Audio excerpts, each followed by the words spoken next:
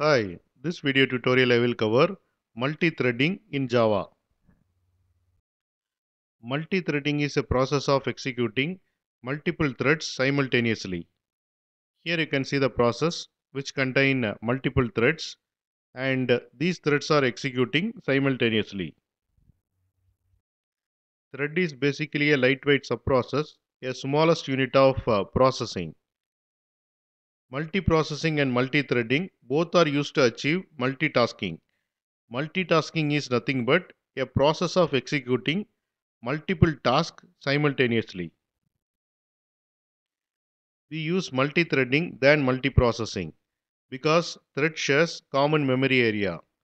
They don't allocate a separate memory area, so it saves memory.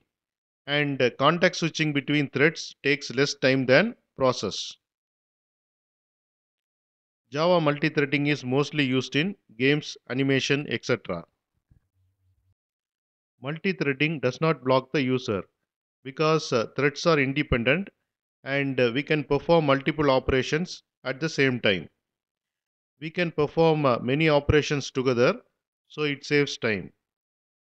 Threads are independent, so it does not affect other threads if exception occur in a single thread. And this is about multi-threading in Java, and thanks for watching.